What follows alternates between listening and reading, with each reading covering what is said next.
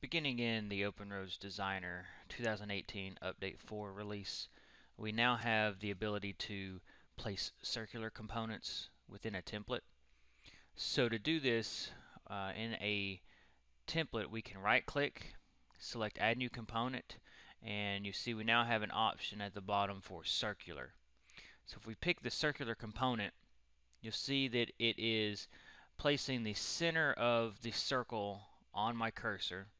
So if I place the origin of this circle, and once I click, then it places a radius. So the radius is then associated to the point. So this is a two-click placement of a circular component. So I'm going to place this point, and then we'll look at the properties of the circular component. Once the component properties are open, we can see that our properties that are set on this component are a circular radius, and we can specify a parametric label, so we can go in and assign parametric constraints to easily control the radius value for these circular components.